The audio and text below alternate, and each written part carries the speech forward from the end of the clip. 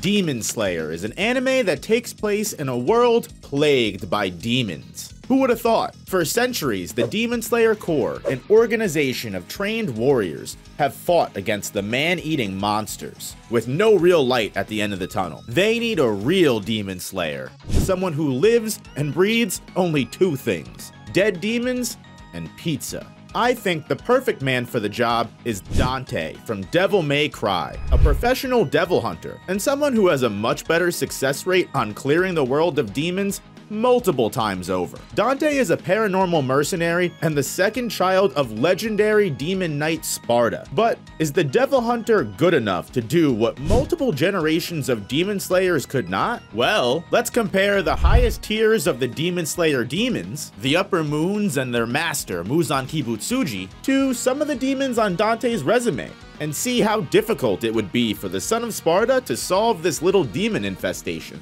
If you don't already know, the upper moons are the 6 strongest demons in the world of Demon Slayer. The source of the demon infestation, Muzan Kibutsuji, creates demons himself with his parasitic blood. The more blood you receive, the stronger your demon transformation. Using their extremely versatile and terrifying blood demon arts, all of the upper moons are capable of causing massive damage to buildings. Even the weakest of the group, Upper Moon 6 Daki, is capable of dismantling an entire block of a village with her belts. Upper Moon 2 Doma created a giant ice statue that was capable of clearly destroying at least a city block. And at Demon Slayer's peak, at their most highballed estimate, you also have Gyutaro's self-destructive ability that can definitely decimate multiple city blocks at the very least if we're going to use more modern day buildings, in our estimate. Taking that into account, and considering even the strongest of Demon Slayers barely struggle to compare to that strength and are still able to decapitate them,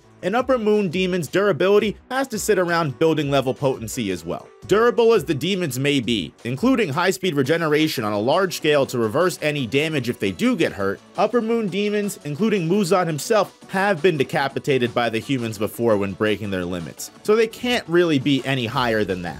This is also accomplished by the Demon Slayers wielding the power of the sun, which most demons in the Demon Slayer world are extremely vulnerable to, it being their biggest weakness. What also makes the Upper Moons terrifying is their blinding speed, clearing the sound barrier. Almost every single demon in the Upper Moon rank moves faster than the eye can perceive, placing them at the beginning of hypersonic level. This can also be confirmed by Muzan's assault on the Lower Moons, the weaker version of this organization, decapitating Lower Moon 3 before the demon could even understand what happened, at most making this action from Muzan Mach 10. There are moments of Demon Slayer that would place characters at lightning time, as Hashira Mitsuru Kanroji does dodge a lightning attack from Upper Moons 4, and Mitsuru is by no means the strongest Hashira,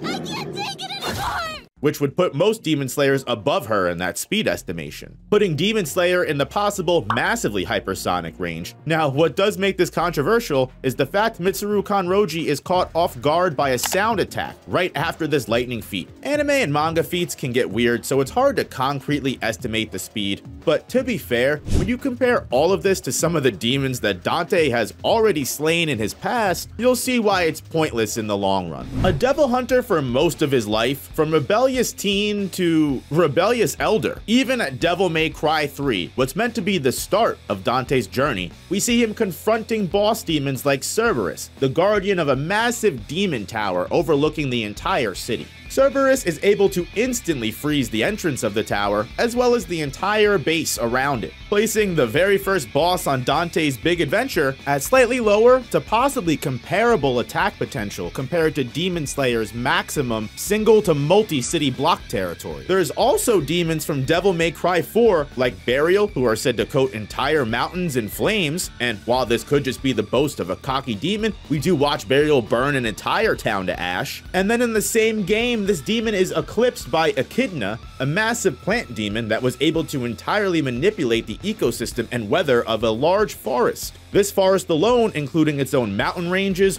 waterfalls, lakes, and entire facilities, all controlled by Echidna, where she's able to attack from above or from her vegetation. We have only discussed 3 demons on Dante's kill roster, and the threats have already far surpassed entire town-level attack potential. And considering how Dante is casually taunting and dancing around these mountain-dismantling threats, it's clear that these are just small fry to him. Even demons like Blitz, a weaker mob monster that shows up with hordes of weaker demons, are causing large levels of destruction, but even more importantly, becoming lightning itself and moving at the speed of lightning. A controversial feat in Demon Slayer that even weaker characters like Nero, a much more rookie devil hunter in Devil May Cry, can already react to. So when you consider a devil hunter like Dante who's been in the game for decades, there are demons like Damned Rook that shoot actual laser beams, confirmed in the Devil May Cry databook, that would put a veteran like Dante at a speed faster than light. And considering all of these demons barely do even cosmetic damage to Dante, at the most,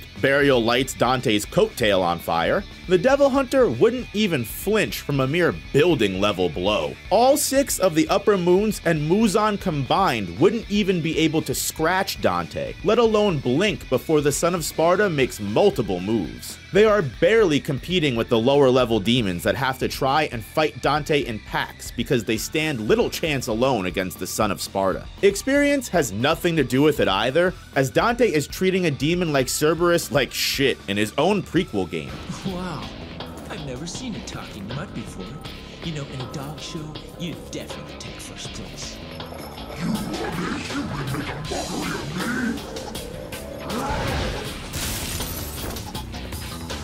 Easy, Fido. How about I take you for a walk? Come on, puppy. Let's go.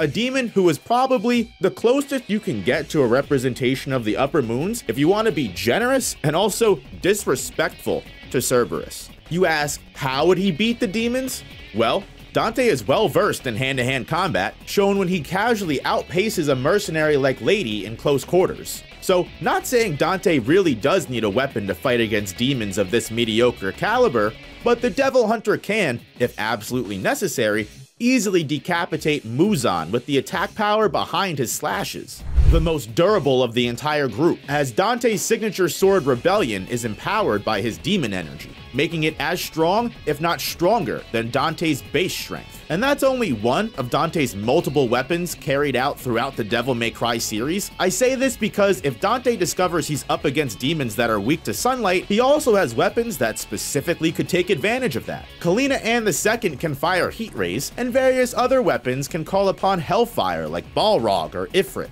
Both tactical ways to exploit the demon's weakness and also destroy them entirely without letting them regenerate. This is the perfect answer for the leader of demons, Muzan, who is known to split himself into 1,800 pieces to try and escape. Worst comes to worst, Dante has Pandora's box that can utilize missiles or other weapons of mass destruction to leave no trace behind. On the Demon Slayer side, none of the demons have any power that completely counters Dante or ignores his overwhelming durability. The Upper Moon 6 duo Daki and Gyutaro need to be decapitated together, which with Dante's speed and weapons, that's not hard to imagine. Upper Moon 4 Zoakuten hides his true body by shrinking and letting its emotional clones do the damage, but when you consider Dante has the potential to destroy everything in the vicinity with one of his many weapons, or probably the demon perception to discover the main body and behead it, the overwhelming stat advantage doesn't make this hard to believe. This would be the same with Nakime, the Biwa playing demon who can conjure an entire infinity castle, a massive maze of constantly changing rooms and locations. Even with the most generous scenario being Upper Moon 2 Doma's Cold Wind ability that freezes opponents internally through subatomic particles would barely affect Dante's demon body, as Dante has endured much worse internal damage in his own series, being impaled by demons with much higher attack potency than Doma for fun. In fact, Dante messing with the demons from Demon Slayer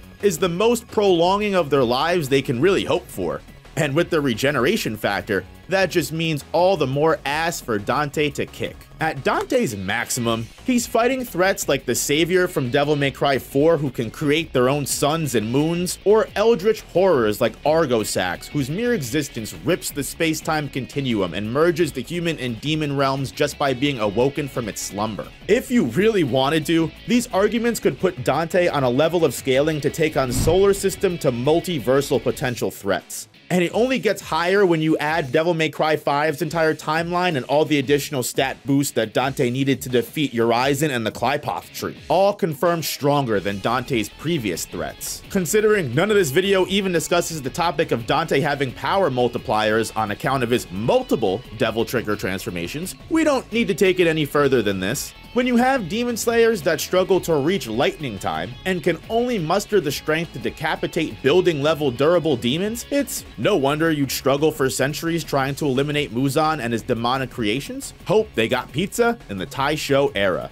Thank you guys so much for watching. If you made it this far, I sincerely appreciate it. Catch an end screen video if you want to continue your binge, and I'll see you guys in the next one. Peace.